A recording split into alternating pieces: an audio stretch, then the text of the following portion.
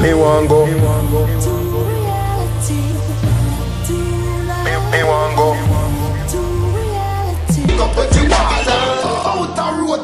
Listen, you can't get pump for my prison. And next man of your girl when you miss. Say bail for me. Somebody tell the jury, Jack control me destiny. Stay far from war that a copper and lead. You can't get head when you're dead. The food a shit, the bed a concrete. Sunday cleaner and me damn sheet. Babylon say jail for me. Beg the judge say bail for me. Somebody tell the jury, Jack control me destiny. Adidja Vybz Kartel Palmer will know his fate March the 14th, 2024, after he's been waiting for 13 years. The decision will come down by the Privy Council live in front of your television screen, where his fate is in the hand of 5 judges.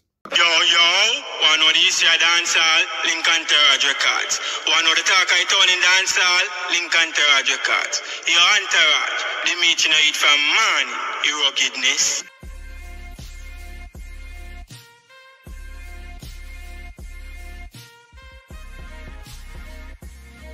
Bless up, and welcome back to Entourage Records. You're new via here, please consider subscribing.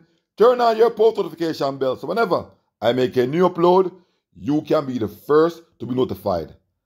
The artist who is considered to be the greatest lyricist ever in dancehall are one of Vybz Kartel Adidja Palmer, according to the Observer, will know his fate next Thursday by the Privy Council.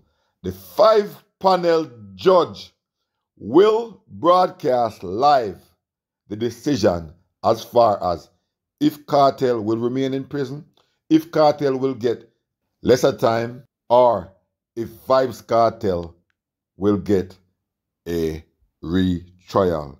This decision wasn't supposed to come down until around 12 to 24 weeks, so we can always draw our conclusions. But before we draw our conclusion, I will let you know exactly what was said. Incarcerated dancehall artist Adidja Vybz Kartel Palmer is expected to know his fate next week as the Privy Council has announced that a ruling in the appeal to overturn his murder conviction will be handed down on Thursday, March 14. The entertainer sentenced to life in prison more than a decade ago had been granted an expedited hearing by the Privy Council in October 2023.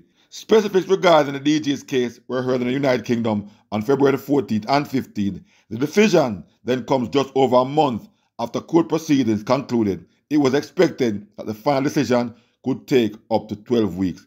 After a trial lasting 64 days before the trial judge and a jury in the Home Circuit Court, Kartel and his co-accused, including Sean Storm, were convicted of the murder of Clive Lizard Williams, who was reportedly killed on August 16th, 2011. The police took Vybz Kartel and his co-accused into custody on September 3rd, 2011. Their cellular phones were seized, and we know all what happened. They were tried and convicted. Got an appeal in the Supreme Court in Jamaica, which the appeal was denied.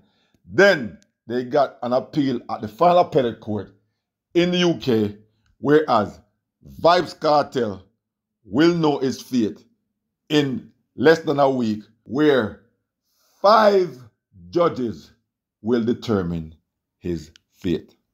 There's a lot of rigmaroles in this case, up and down, and different opinions from different people, where if you don't study the case yourself, we're going to look it up like I did from a few years ago and hear the judge decision, hear the judge summation, and the whole works.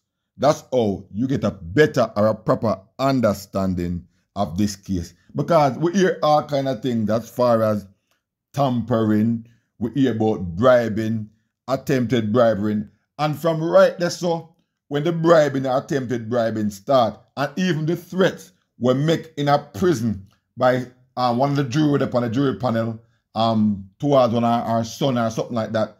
From right there, so the case started to derail. And from right there, so I believe the judge should have taken some actions. But it's a high-profile case, and probably the judge wants to be on this high-profile case where his name is attached to it. But at the end of the day, his name attached to it, but at the end of the day, it don't look good. We also hear about perverting the course of justice, and this have to do with Vanessa Bling, because she now run the police station, go talk one whole heap of arms out some madness. The lizard just rob her, must say Ochi or wherever. She put for herself in that trouble. She even got converted to Christianity. She no out of loop yet, you know, because based on what me read a few years ago, they asked the DPP, based upon the fact that the case is being appealed, they asked them to just drop it for right now. Doesn't mean that she can't get charged again, so that them can go ahead, because this will be mentioned in the appeal. So they don't want this to be one issue or one problem. Splice voice notes also was a thing where we get to understand that one police, and this is so stupid and so mad, according to my information, the Sean Storm voice notes them, I guess the man must admit in a court that him splice voice note. We had trial judge pressure, where the trial judge go ahead and pressure the jury to go back in the jury room and come back with a decision that can't write. Not that him tell them, say, come back with a decision today, but he must say, go back in there and make a decision. Come on, sequester jury and them way there.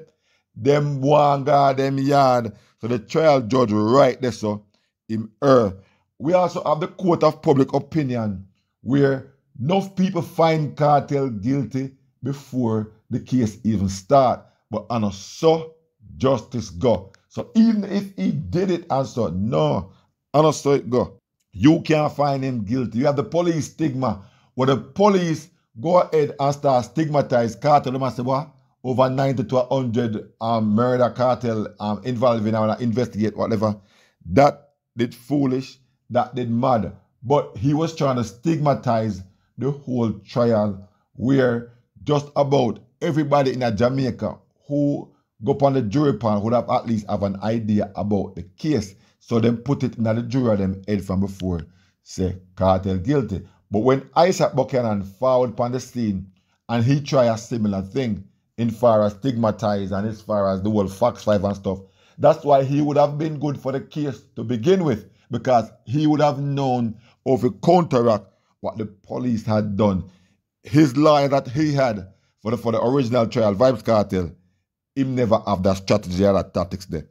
So we had many vloggers also spreading false narrative from even from my favorite vloggers, them like you have, well, favorite vlogger, because we have Amari, the Ray them time there, and we have CMR, and we have SoFlo, because we used to listen to these guys so often, and we used to say, these guys talking garbage.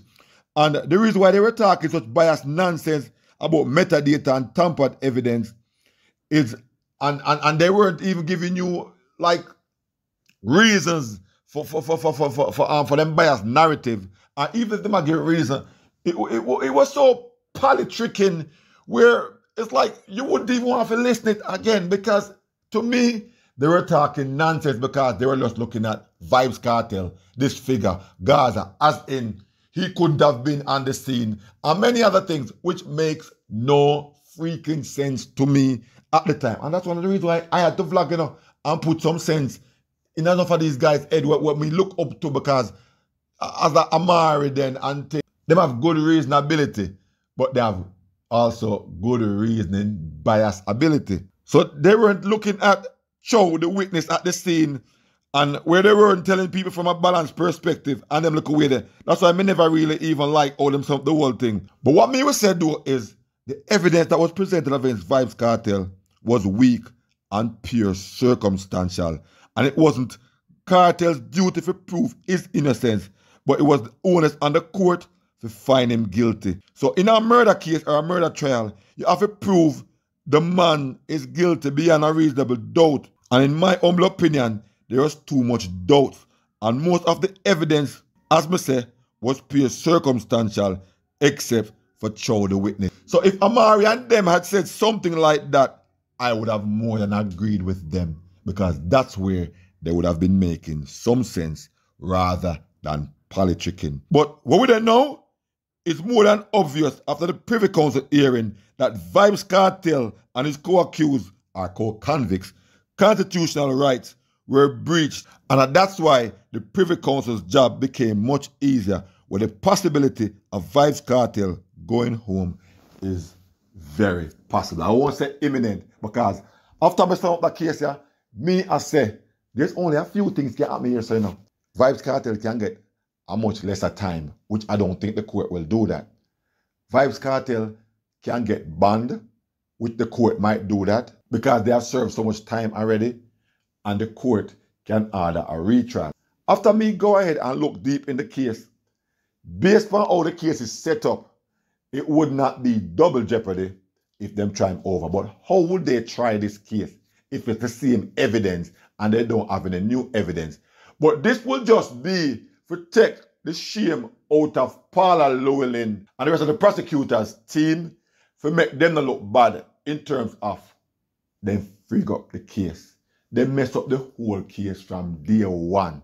Saying they did not have enough evidence, and all that they did was foolish, because the way in which they acquired the voice notes and stuff, that can't admit again. And I said it from day one, said this would not been admitted in court if this was the United States of America. This can't use again.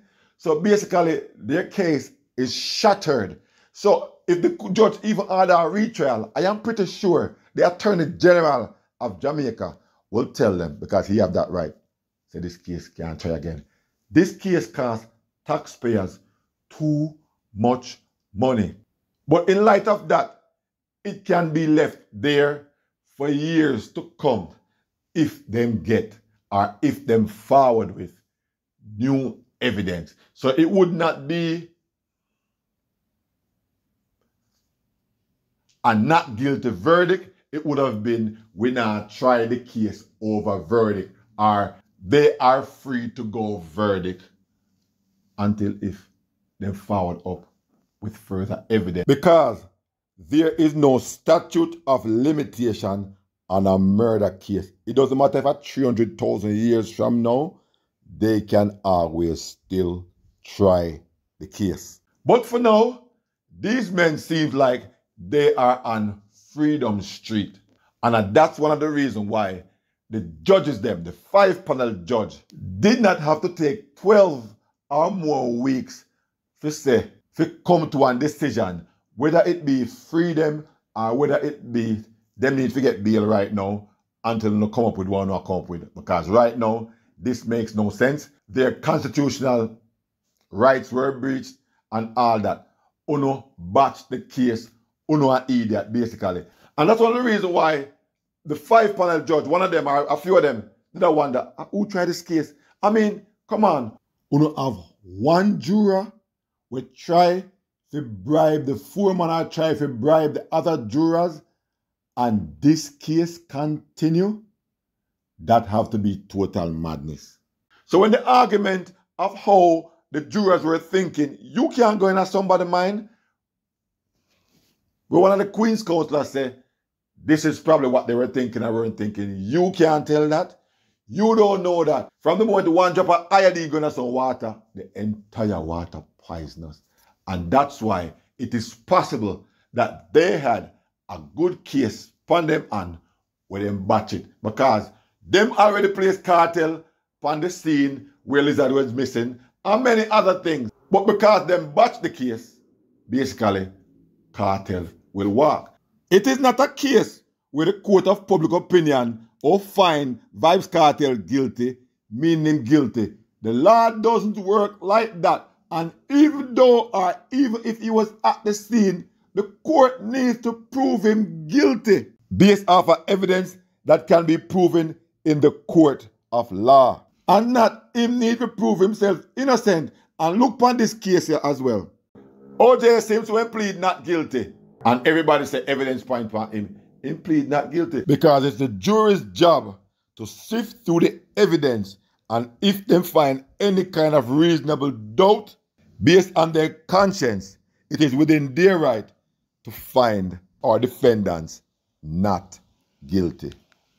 Our theme defense lawyer to present evidence in the court of law to show the juror beyond a reasonable doubt said these men or this man is not guilty. Probably his original lawyer didn't do that, but Isaac Buchanan and his team did a great job, and that's why Vybz Kartel have a great chance that he will be walking through those prison doors come next week, Thursday. If you're not subscribers, leave your thoughts, leave a comment at the comment section so we can talk about it. We've come for another video. Thanks for watching. Please like, share, and subscribe to the channel, those who haven't done so as yet. Also, please turn on your post notification bell so whenever I make a new upload, you can be the first to be notified. Peace out, bless up, I'll definitely catch you in the next one.